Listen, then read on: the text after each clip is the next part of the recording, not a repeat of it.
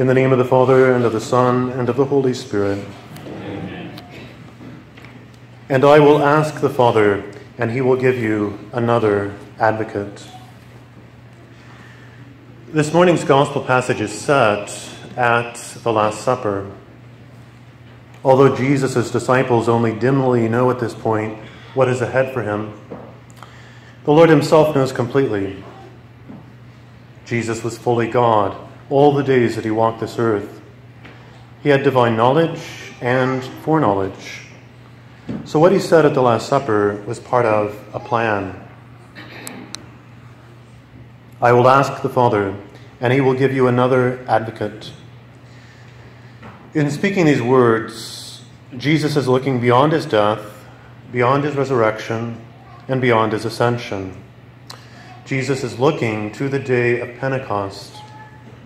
Now it's true, we shouldn't forget that on the evening of his resurrection, that first Easter Sunday evening, Jesus said to his apostles, "Receive the Holy Spirit. Whose sins you forgive are forgiven them, and whose sins you retain are retained."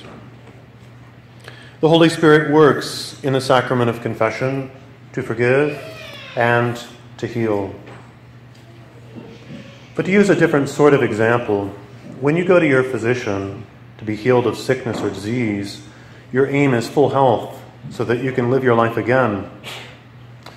Something similar is at work in the spiritual life. When we go to confession to be healed of spiritual sickness, our aim is full health so that we can live our spiritual life again. But that begs the question, what is that spiritual life, and what role does the Holy Spirit, the advocate, play in it? Those mysteries are what we're preparing to celebrate in 2 weeks on Pentecost Sunday, the day sometimes called the birthday of the Church. But even today, 2 Sundays before Pentecost, Jesus is preparing us. He wants us to understand how the gift of the Holy Spirit animates the Christian. Consider what the Creed tells us about the Holy Spirit. We're going to profess the Creed in just a few minutes.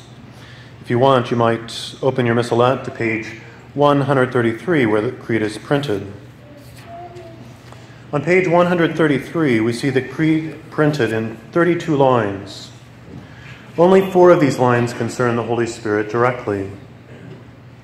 In the Creed, the Christian disciple professes, "I believe in the Holy Spirit, the Lord, the giver of life." Did you hear the 2 titles by which we honor the Holy Spirit? First, we profess that the Holy Spirit is our Lord, and then that the Holy Spirit is the giver of life. Both of these titles run very much against the grain of the modern world in which we live today.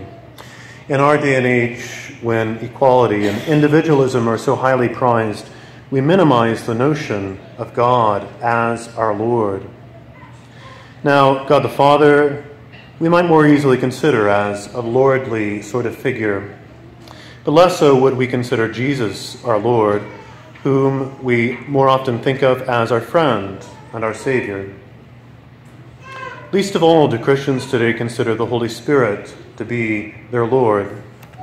We often reduce the Holy Spirit to a simple, gentle spirit, a spiritual breeze who encourages us to follow our spiritual hunches, without overlooking the truth that the Holy Spirit is the comforter. We must recognize also the Holy Spirit as our Lord. That is to say, we are meant to be subject to the Holy Spirit. He means to rule our lives, to give them order and purpose. He means to do this for the same reason that Jesus came into this world. Jesus, our good shepherd, who proclaimed, "I came so that they might have life and have it more abundantly." That abundant life is what we're speaking about when we profess the Holy Spirit to be the giver of life. This abundant life is what gives our earthly days meaning.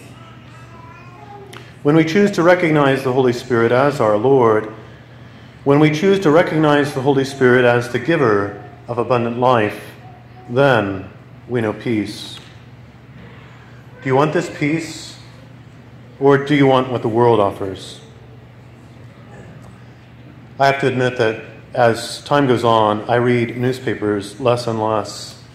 In the lives of actors, athletes, and politicians, among others, we so often hear justifications for the unjustifiable.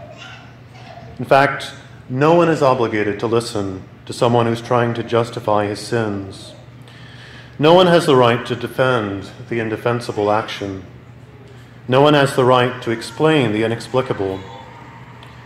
But the world goes on doing so. As Christians, we need instead to allow the Holy Spirit to be our Lord, to rule our lives and give them order, even when this demands that we simply admit our sins. This past week we were privileged to have our beloved Pope Emeritus, Benedict XVI, offer to the world a new message, a brief essay that he wrote. As you know, he spends his days now in seclusion, dedicated to prayer and study. But in his message released this week, he began by quoting a first-century saint. It was St. Ignatius of Antioch who insisted, "It is better to keep silence and be a Christian than to talk and not to be." How much more peaceful would the world be if we all took these words to heart? Instead, each person insists that he is the Lord of his own life, instead of ceding that role to the Holy Spirit. So given all this, how can we invite the Holy Spirit into our lives? How can we allow the Holy Spirit lordship over our lives? One simple way is frequent worthy reception of the sacraments. Of course, receiving the sacraments is not the same as frequent worthy reception of the sacraments. Preparing ourselves to receive the sacraments worthily and then availing ourselves of the opportunities to share in God's abundant life, His grace, draws us into the love who is the Holy Spirit. Another way to foster devotion, dedication, and service to the Holy Spirit is to make a novena to Him.